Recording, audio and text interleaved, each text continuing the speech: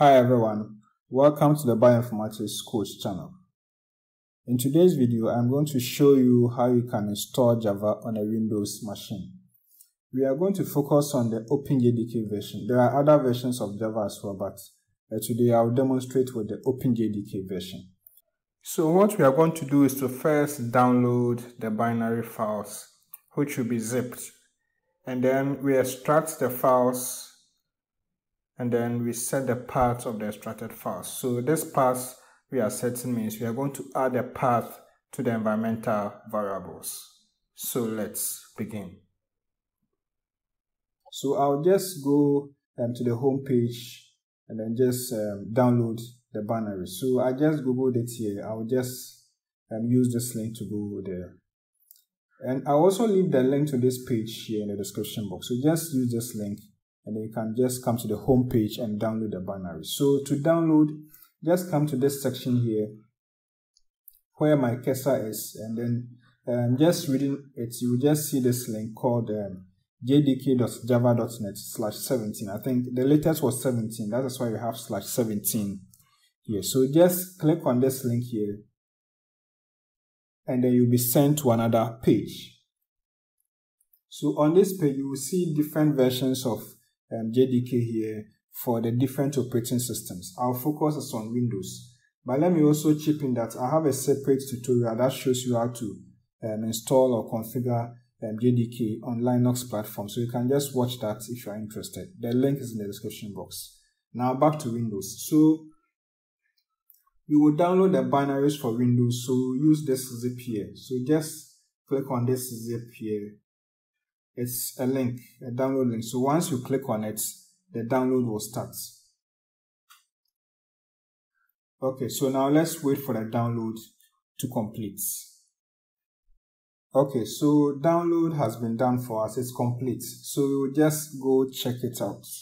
Mine is in my downloads. So I'll just, let me just open it here. So this is it. It's a zip file. And so we will need to extract the contents. So you can use WinRAR, WinZip, 7zip, or any archiving tool to extract. So I'll do that first here.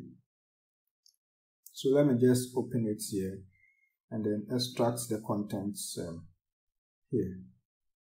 Okay, so it has been extracted. Let me just minimize, and we can see the extracted contents here. So this is the folder. It's called JDK-17. Version 17, that's why it has this name. So let's just do a quick exploration of the content. So open it. Let me go back. Open it here, and then the BI and the bin folder here. This is where the Java binaries are. So you can see them somewhere here. Yeah, you can see them here. Okay. So that's for the extraction. So from here, we can test Java because there's binary, so you don't need to do any installation again. So you just run it straight. But then that is where we have to also look at the procedure. So at the moment, I have extracted the contents to my downloads folder. Okay, so the first thing I have to do is to get the folder or the path of the folder where I have the Java executable there, the Java binary there here. And so there's the folder. So I will need a path. Path is, I will just say the location of this Java binary. So the exact location or the absolute path can be found here on this bar here where I've highlighted. So to get the full path, we just want to copy it. So I'll just click on an empty space on the right side here. And then once you do, you will see this, the path being highlighted in blue on Windows. On my system, this is what I see, by the way. So I'll just copy this path here. It's very important. So I'll just copy it, yeah, as I've done here. And then we can now just, let's also close this here. Let's close this first, because it might conflict with some programs. So let's close this one here. Just make sure you have closed this archiving tool. Okay, now let's go back here. I'm now back to my download. So from here, we can call Java anywhere we want, but you need to specify the path. You need to show where the Java is. So I'll demonstrate by going to my command line. So I'll go and check on CMD. I think you can also use PowerShell also, but I'm just using the normal CMD prompts. Okay, so here, let me just type Java here first.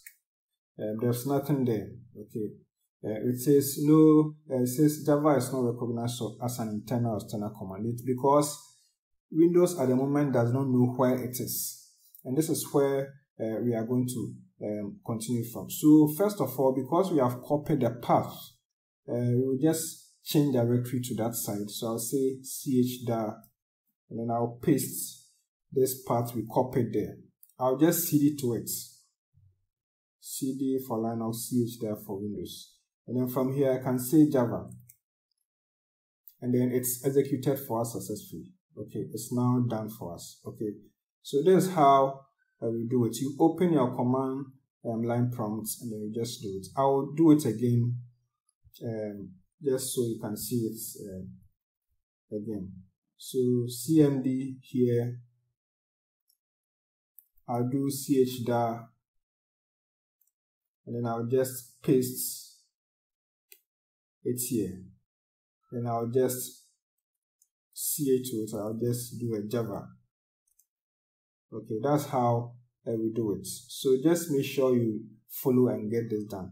But then with the current setup we have, that means we always have to do this. We also have to do the chdir, and then we also have to now call Java and all that. And these things can sometimes be problematic. Okay, so to avoid that, you need to set a path. Okay, you will set a path which will make it permanent. So the path is such that whenever we open our command line, we just need to just type Java. Let me just open a new CMD window here. When we set a path, we just need to call Java like this, and then Java will be executed for us. And that is what we are going to do next. So let's close our windows here. So to properly also organize our files, it's important we place all our apps in a folder where we can easily locate them. And so I'll just make sure I move it. I'll do a cut and paste. I'll move this to my program files, which is in drive C. I'm just moving it there. I'll put it here, program files here. Let me just go back. Let me just repeat here. I'll just move it. I'm doing a cut and paste. I'll just cut. And then I'll move this to drive C, program files. But you can also put it anywhere you want. It's fine. It just needs to be done. And please make sure you are also running as an administrator, because some of the commands or setups will demand you have admin rights. So on the program files, I don't see any Java folder here, so I'll just create a Java folder here. So let me say new folder. Of course, I think I'll be asked to give permission. So I'll just say Java. I'll just do it here. So in this folder Java, which I've opened now, I'll paste my JDK here. Okay, I need permission. I'll just continue. I'll paste it there. Okay, so I'll now paste it. It has been done. So let's open this again. Open the bin. And then let's get the path again here. The path has not changed because we have moved the folder we extracted to a different location. So there's the new path. So I'll just copy it here. I'll copy this path here. Okay, or the location. So now we have this done. Let's go back to Java folder here.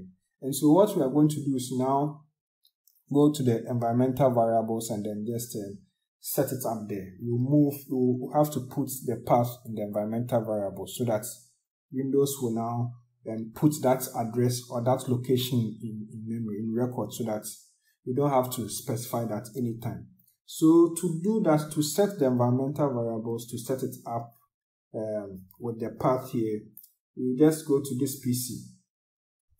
This PC here, I'll just right click anywhere and go to properties. Yeah, let me just check here. So properties here, you can now go to advanced system settings here.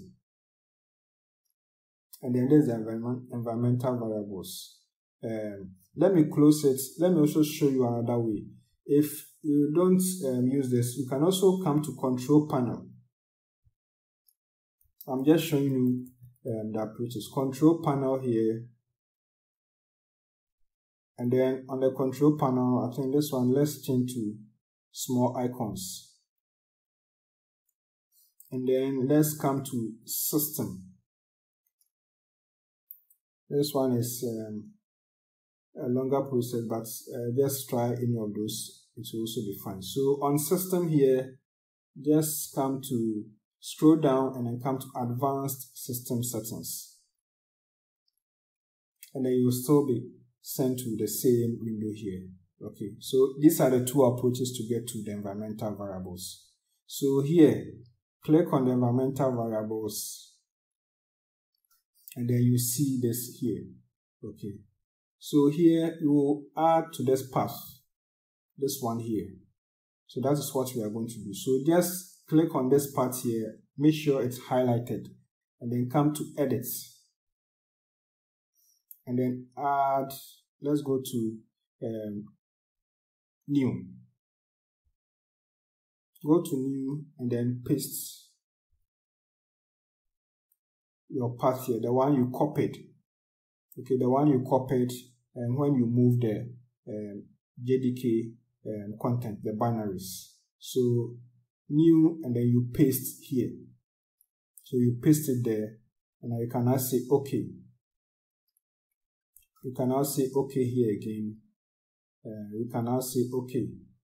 We don't need this, we can close it. Let's close this one also here.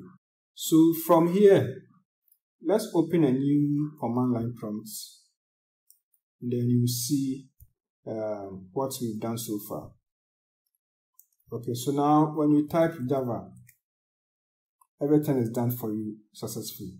Okay, so this is very quick and simple. So from here, if let's say it's Java as this one, it will also be done for you here. So I mean, these are all the, if it's Java version, let me see, yeah, it's also done for you as well. So that's how we do it. So using these instructions, you'll be able to set up your Java using the OpenJDK version on Windows. So I believe this has been helpful, and you'll be able to reproduce and then also set up your Java. Okay, it's important we learn this because some tools and applications run using Java. And so once you set up Java, it becomes easy to install some of these bioinformatics tools like Break and then Artemis. So once you've done with this, you can just install those tools as well. So let me also get your comments, and then we have some discussions going on. So thank you for watching this video, and I'll see you in the next session. Goodbye.